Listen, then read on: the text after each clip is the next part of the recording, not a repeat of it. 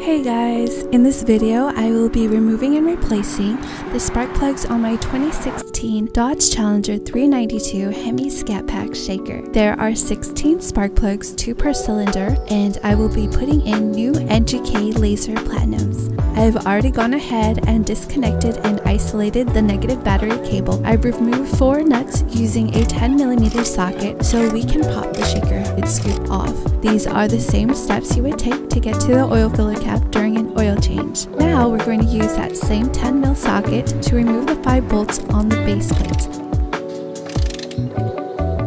Now that I have all the bolts removed, I am now going to remove the base plate. I'm holding the camera in my other hand, so it's kinda tricky. I have a shaker riser kit from Scaling Motorsport if you're wondering what these spacers are. Now I'm going to remove the spacers. They are magnetic, which is why they're snapping together.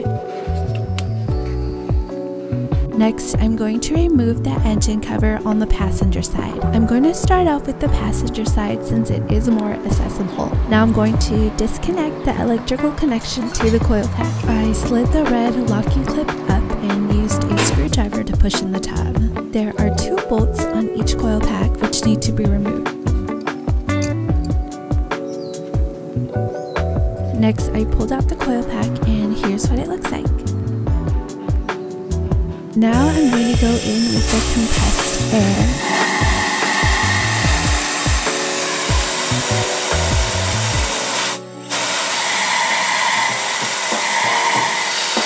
This is what the first spark plug I pulled out looks like. I'm now going to pull the second one out of this cylinder, which is cylinder 2. I did label each spark plug to the corresponding cylinder just in case for future analysis if needed.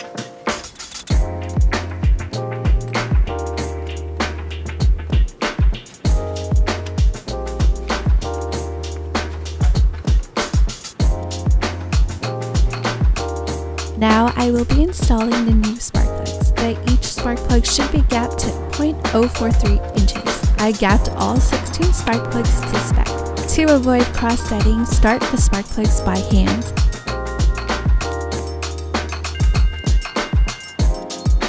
On the driver's side, the cold air intake needs to be removed. Here I am using a flathead screwdriver to loosen the hose clamp.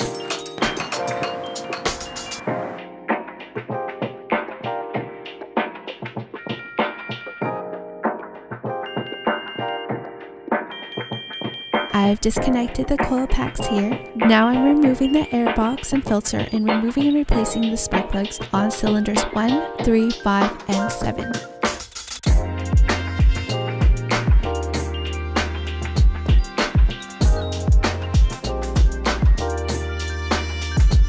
And I'm now pretty much done.